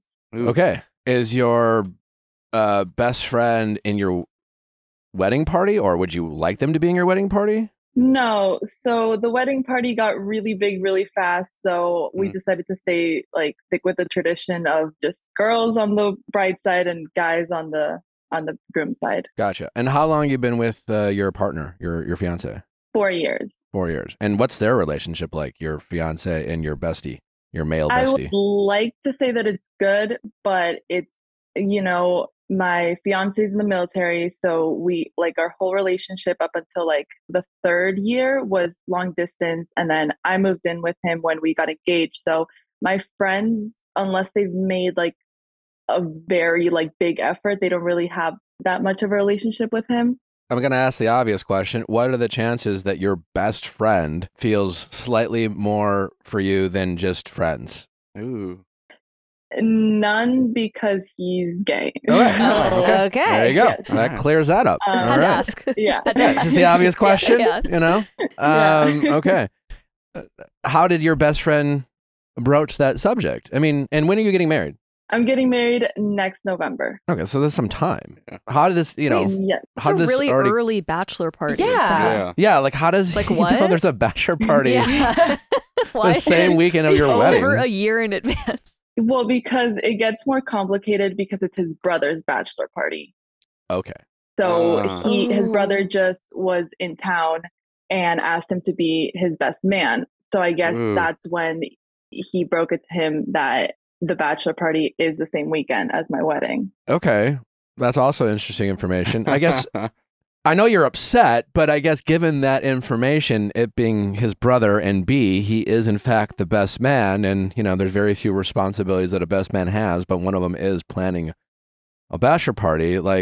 Other than just being super disappointed, are you expecting him to miss what are your expectations, I guess, is my question. I guess I can't expect to be treated the way I would treat other people. Personally, I would skip the bachelor or bachelorette party because a wedding to me has more weight to it, but that's my personal opinion. I just didn't like how he handled the situation. He called me and he sounded like his mind had been made up, and that's fine, but it also sounded as if he took the defensive side automatically. He was just you have to understand, it's my brother, you can't expect me to pick him over you. So it was one of those things that he broke the news to me, and then right afterwards he was almost attacking me. So I was trying to process being upset that he's not going to my wedding. Gotcha. And then all of a sudden he's attacking me. So he kind of told you how he thought you should feel about it. Exactly. He felt defensive. He got, he was worried you would be upset with him, instead of giving you a chance to hear the news, sit in it, and respond however you wanted to respond, and then have a conversation about it. He immediately he went on the offensive and he told you his expectations of how he thought you should handle it, which felt dismissive, I guess, from your point of view. Yeah. And I just thought there's over a year of wiggle room. I just figured a bachelor party can be moved. I don't expect that, but I would expect my best friend to try something. That's an interesting point. No, well, if he's the one planning it too, it's not like the brother is planning it. He's the best man. It's literally his job to plan the events. He has a whole fucking year. Seriously. But I don't think he's planning it because he already knows what they're doing. So he said they're doing a cruise. So he's like, the cruise is this day, the same weekend as your wedding. So that also confused me. So I was like, okay, if you're planning it, then that would, make a little more sense. But if you already know what you're doing, it sounds like probably his brother is planning it already and just telling him where to be. And I don't know. Like, I would expect if it was the roles were reversed, I would do anything. Like, I would just be like, okay, is there any way that I could make both? Or like, we can switch the bachelor party because there's obviously more wiggle room with that than a wedding. I just felt very like he just didn't care much. Yeah. So I guess because it sounds like he's going on the cruise. So what is your goal of the call? Is it to try to like how you should handle it? How do you resolve this conflict? Preserve the friendship? I guess what do you hope and what do you think is realistic? Yeah. So there's a few things that I'm like conflicted about. I want to know how to move forward because there's been like he's texted me since then and I texted him back and that's where it kind of ended. So I want to know like how to move forward because obviously this isn't like a friendship ending situation. Like I don't want it to be. It's silly. But then also there's the fact that like the same thing happened to my fiance about a month ago where his best friend decided that he was going to get married like 20 days after us. So then that means that they're not going to our wedding. And we found out through social media after like we told them like, hey, if you guys are planning your wedding, let us know because obviously you're going to be like the groomsmen in our wedding. So that affects like both weddings or whatever. So a month back when I thought all my friends and my best friend was going to my wedding, I told them like, well, I think that's rude. And if they're going to decide to not go to our wedding, I don't want them at like any wedding festivities. So like we're doing a co-ed bridal shower. So I didn't want to invite them. So now that this is happening to me, I stick by my statement. I don't want anybody that's not attending the wedding to be invited. Maybe that's petty, but it's a little petty. It's a little petty. Yeah. So is that you enforcing that rule or boundary, whatever you want to call it, to your husband, like with your friend? Are you saying you're deciding, all right, if you're not coming to my wedding, then I'm not going to have you in any of the festivities? Or is your husband being like, all right, well, if your fiance is like, all right, if I can't include him at any of the other festivities, then you can't include your friend either now that he's also bailing? Like, who's enforcing that boundary, you or your fiance? No, totally me. He's more like chill about it. I feel bad because I know he cares that his best friend isn't going. And I know that he cares about how it all went down because we found out on social media after he like tried to have a conversation with him and all of that. So it's kind of me saying like, well, I stick by my statement that I was, that I enforced when your best friend was going through the situation. Gotcha. So I'm sticking by it. He's saying that I'm being a little petty. Yeah. Okay. Do you want to be right or do you want to be happy? I want to be happy. Okay. But I want to be happy, but I think that gonna be like his best friend is just annoying. So I don't want him and his fiance there because we kind of got into it after like she posted on social media like her wedding date and everything like that and didn't give us the respect of like, reaching out and being like, hey, we're getting married 20 days after you guys. We won't be able to go, even though like we were gonna go. He was gonna be a groomsman, all of that. So I don't want them there, but my fiance really wants them there. They're childhood best friend, and I'm just like stuck with my best friend. I fully think like, listen, you're not going to the wedding. That's fine, but I don't like. Why should I invite you to everything else if you're not gonna care enough to show up to the wedding? It just sounds petty. Yeah. Do you want me to be honest? Yeah. Okay. This really comes down to, do you want to be right or do you want to be happy? Right? That's the message I'm going to say is going to be around that, right? You just said to us earlier that you don't want this situation to be kind of the end of your friendships, right? That's a true statement? Well, my friendship, but I don't think that my fiance's best friend is a very good friend to him. So I don't care about that friendship. But that is up for your fiance to decide. Do you trust your fiance to manage his own friendships? I do. I just think sometimes he can be a pushover. So I get like overprotective over him and like, sure, I'm like, stand your ground or something. But yeah, but also that totally pushover quality is probably, and maybe you're right at times, but that quote unquote pushover quality, that thing you want him to work on, probably also allows him to be generous and considerate and empathetic to others, and allows him to be a great friend and probably a great partner to you, because he is willing to take the high road, or, at times not let his frustrations or own pettiness get in the way. And my guess is there's a little bit of balance there.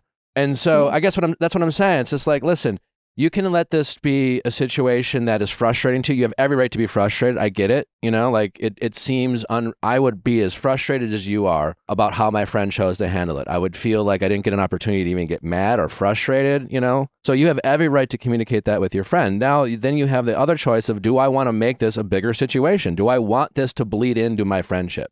And pettiness will allow it to manifest and turn into something else, snowball. Like, it could be an opportunity for you go back in your mind and think of every moment that your friend let you down and disappointed you. And you could use that as a way to say, you know what?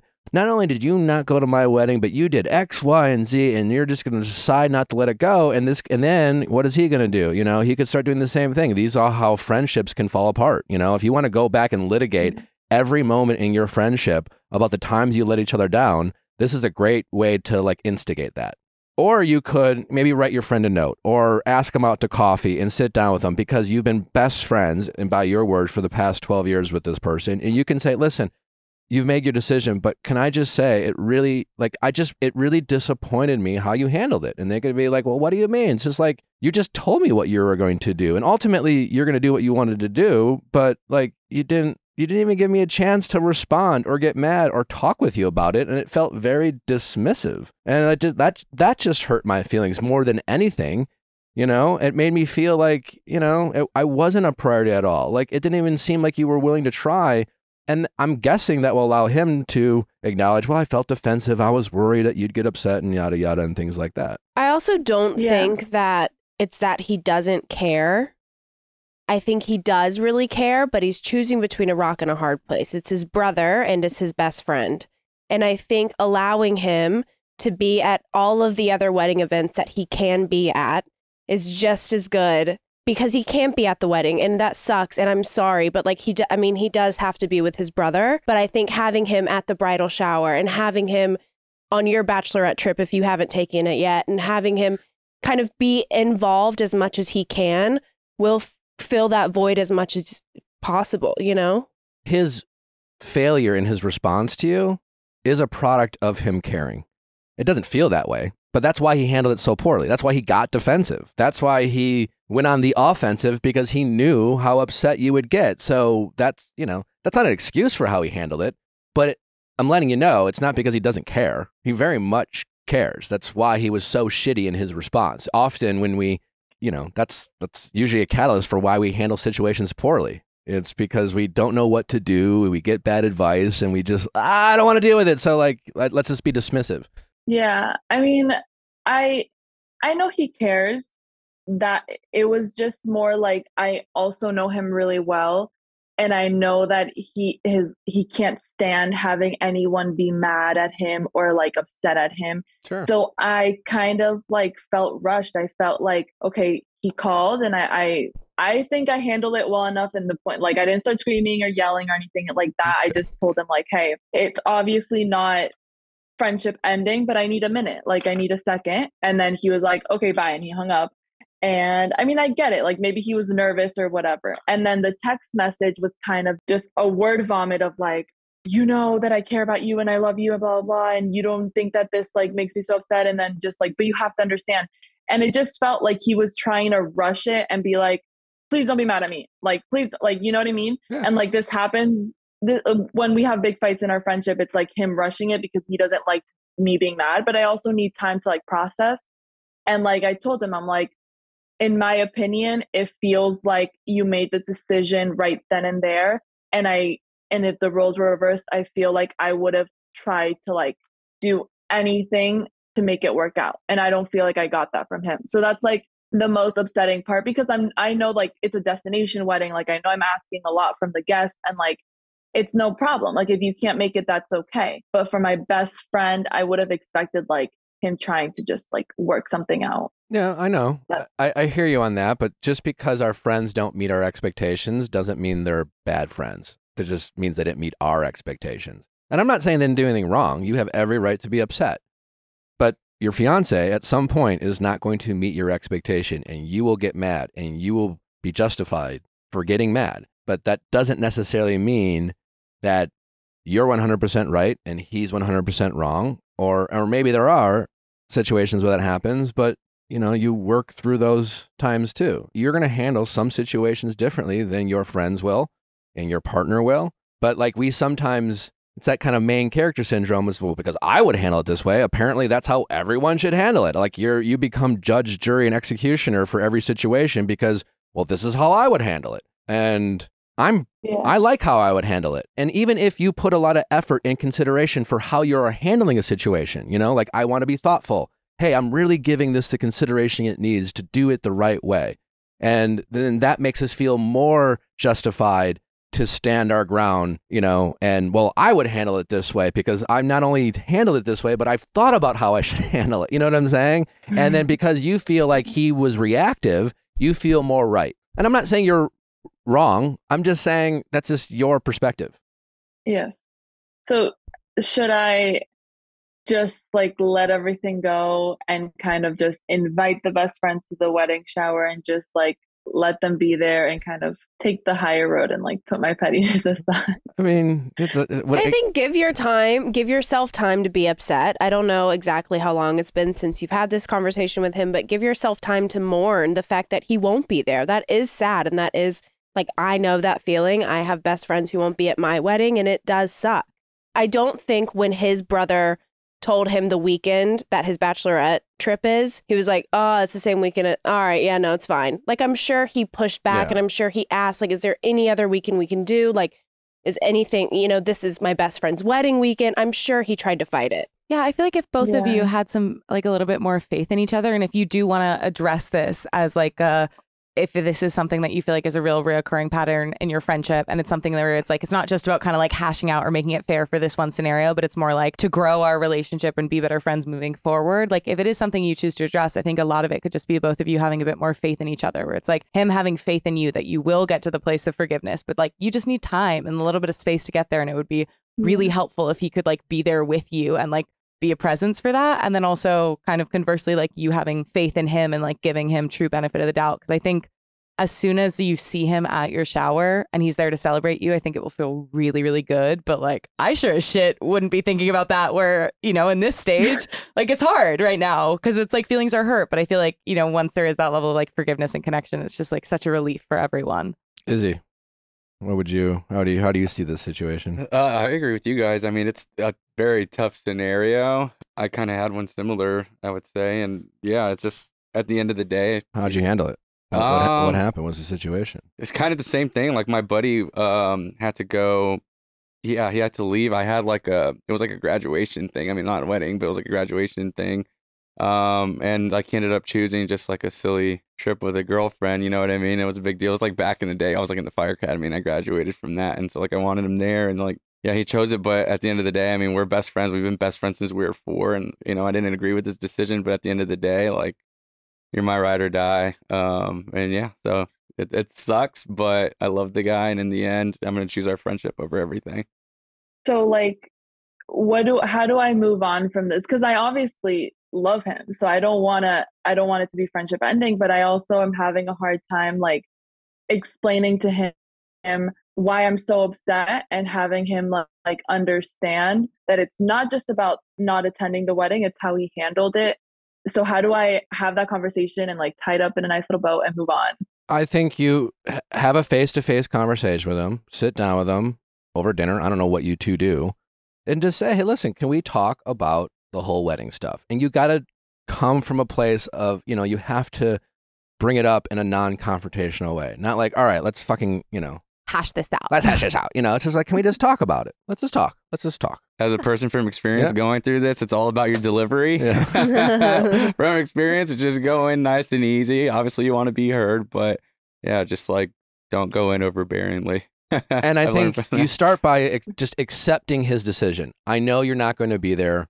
And reassuring him. I've accepted that. And then, yes, reassure him. Do the thing that you want him to do with you. Empathize with his situation, because that's what you want from him. You want him to consider and empathize with how he's disappointing you. So as disappointed as I am, I understand that you want to be there for your brother. I get it. I understand that you were put in a very difficult position, and it must have been really hard for you knowing that you would disappoint me. And I know that you don't like disappointing other people. I understand all that. Despite that, it did hurt my feelings. You know, we've been friends for 12 years, and it was one thing for you not to be there. It was another thing that you just like, you didn't even like you literally told me I couldn't get upset. And you told me that I'm just supposed to be fine with it. And that was frustrating, because like, don't you want me to be upset that you're not going to be there? Don't you want me to care that you're not going to be at my wedding? And if the worst thing that I'm doing is just being disappointed that I can't be there for you, you're not going to be at my wedding, like, so be it. But I love you. And I just, in the future, can you just like talk to me about this stuff and like let me be disappointed? I'll promise to do a better job of handling my disappointment in the future. But like, I want you to allow me to, you know, I want us to be able to talk through stuff. You're my best friend. I love you, you know, and just go from there.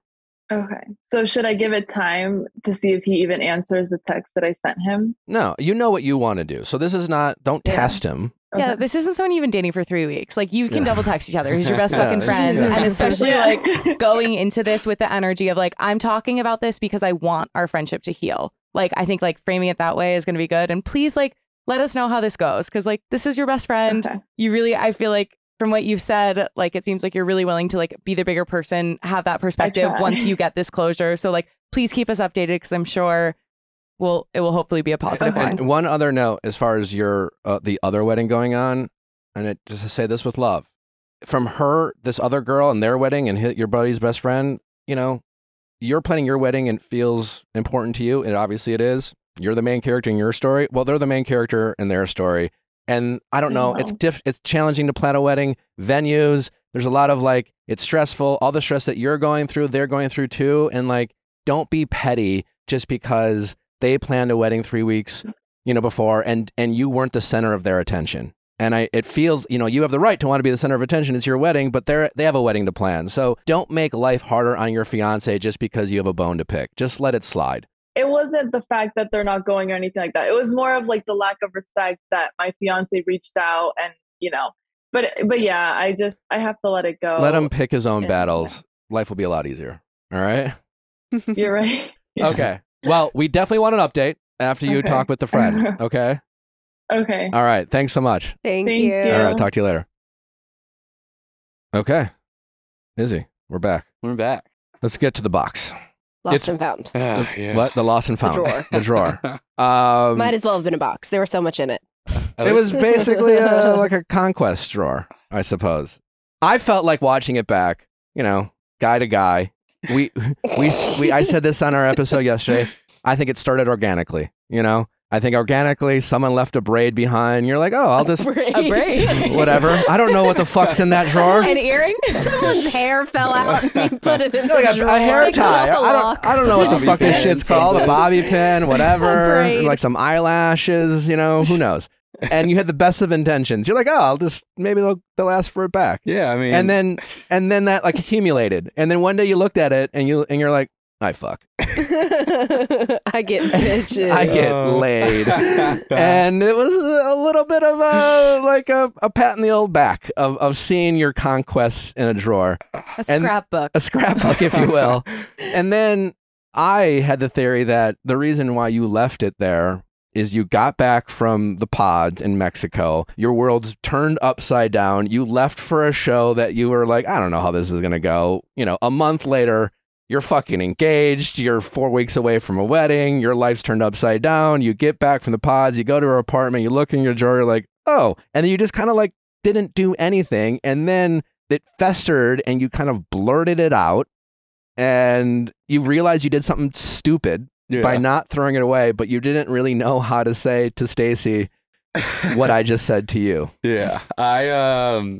So I honestly, yeah, it's exactly how you described it. Like, I didn't even expect to come back with anything, like engage or anything like that. And so we go to my place and she's going through every single drawer and cabinet. And so as we're getting to that point, I'm like, once she found the paper plate, she's like, what else is there? So she goes to the bathroom and she's doing all that. And I'm just like, fuck, like I know it's there and I know she's going to see it. So I just took the initiative. I was like, you know what? Through the entire experience, like I'm just going to be very open and raw, and what you see is what you get. Like I have nothing to hide from you. And I was like, yeah, there's a lost and found drawer. Like I know you're about to see it. And so I'm just going to go ahead and just show you. And lost and found drawer. and so the reason I had this stuff that is because sounds like a leave one, take one situation. I mean, like I have, friends that have stayed, obviously girls that have stayed over as well. And like, I don't want to just throw their stuff away. Like, I have good relationships with these people still. It's not like, it's like an ex's stuff. But what was in the drawer? I honestly don't even remember. I want to say probably just like an earring, which was like a nice diamond earring that like, I'm not going to just go chunk some girl's stuff. Like, I felt bad, Why not be like, hey, I got your earring?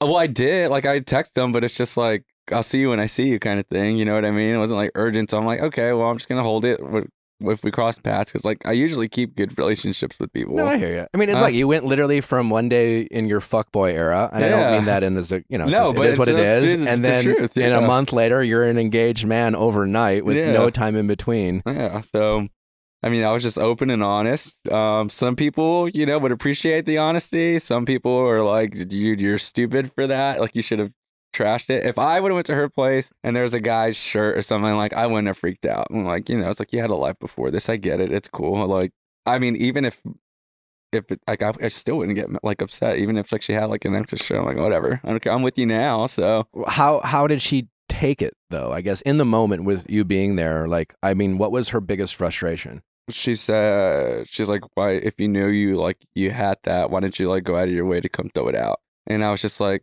in my head, I was like, question. Yeah. And I was like, I hear you. I was like, as far as for me, like I wanted to leave everything as is so you can just see how my life was before.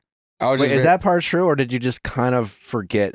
I forgot, honestly. Yeah. So then when it was there, I was like, fuck, like, I mean, I have nothing to hide, so I was sure I could have tried to like while she was in there run away and like try to go. It's a damned if you do, because if she would have caught you like rushing to the bathroom to grab the drawer and throw it out, it would have come across as that you're trying to hide it from her. But weren't you there the day before and you were like cleaning up? I went in really quick and went out. Oh, okay. Yeah, because we were living at the other place at this point. And I think it was like I just went in to get something for my dogs, or my dogs were there. Yeah, because our dogs hadn't met yet at that point. So like I was still having to go back and forth like with my dogs, and it's like I'm not thinking of this stuff right now. Like, I'm living out of a suitcase. Like everything that I would have in that drawer usually is already in my suitcase. So I'm not like. Right. Yeah.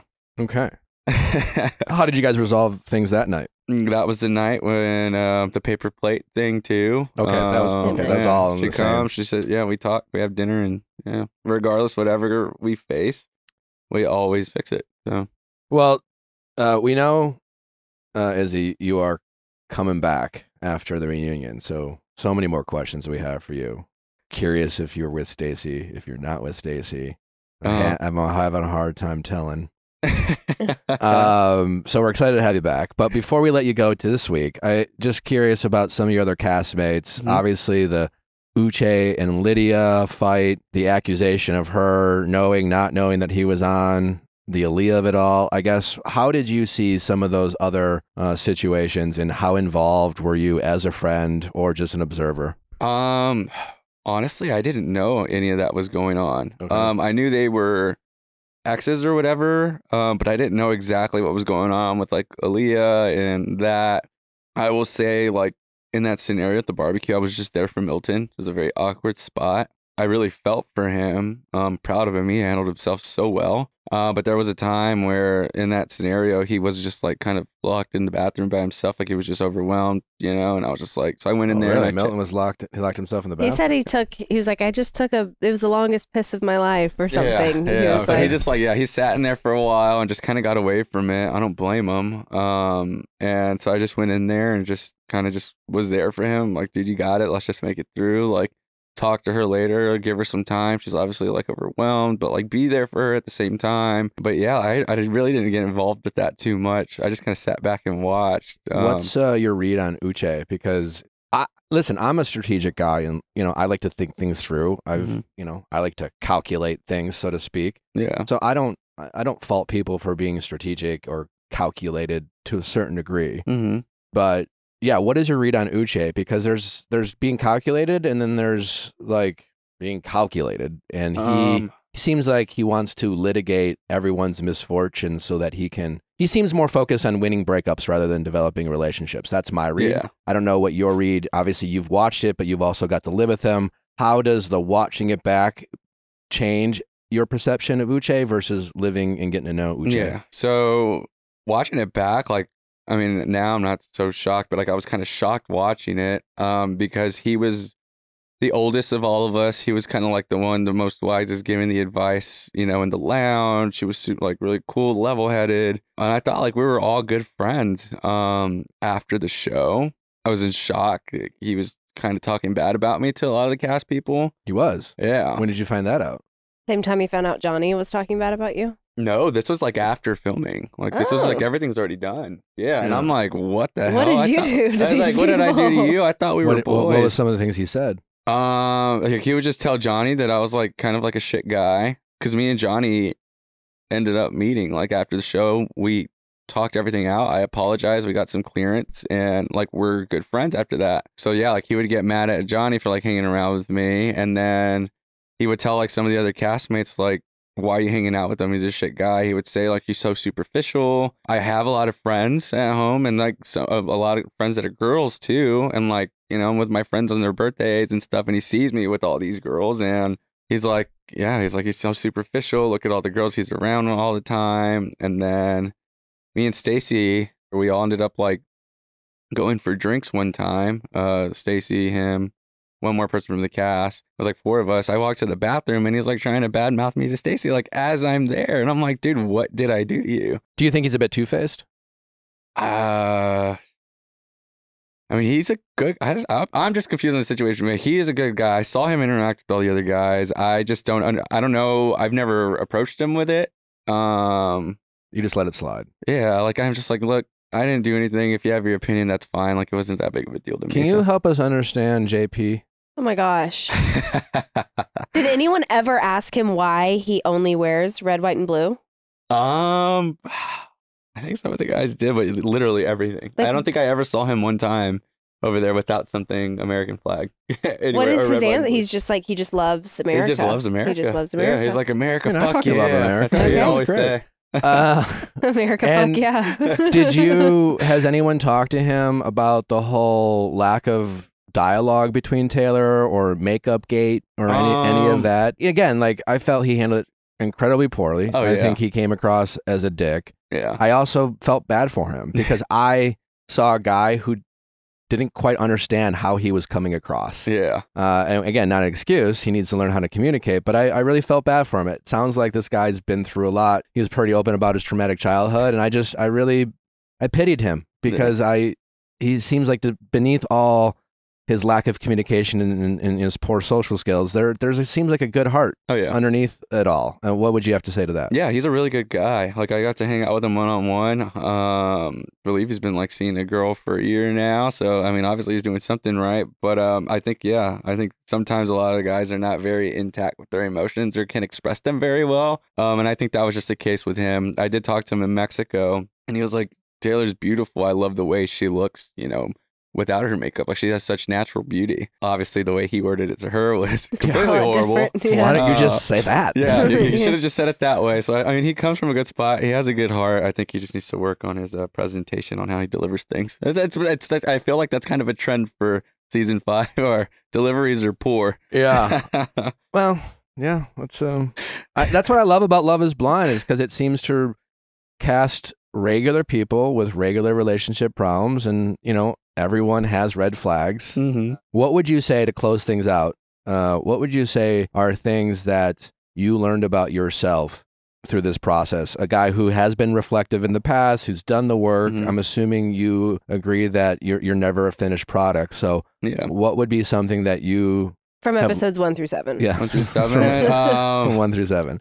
I would say probably react better in a moment, be more well composed. Yeah, I would say that's probably the biggest takeaway. Like, I saw a side of myself that I've never seen before. It's usually not how I am. I was disgusted with it, so I learned from that, and take the ownership, apologize, and move on. Okay. Izzy, it's been a pleasure. Thank you. Thanks for coming. I feel like you answered a lot of the burning questions. We look forward to having you back in a few weeks post reunion. Well, I don't know if there's a lot to talk about. It seemed like there's going to be a lot to talk about. Oh, yeah. There'll be some good stuff in there. So excited for that. But until then, we appreciate it. Where can people follow you? Follow me on Instagram and TikTok.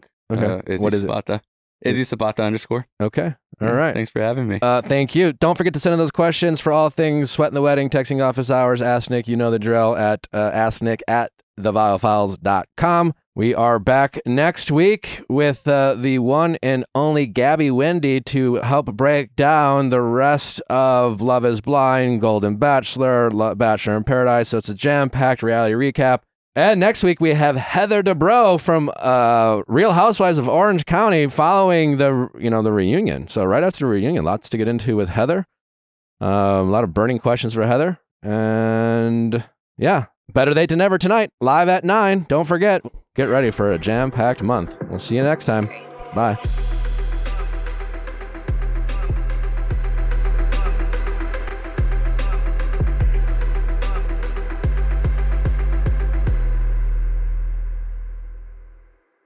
Hey guys, if you loved what you listened to, make sure you hit that subscribe button below. Thanks for listening. We'll see you next time.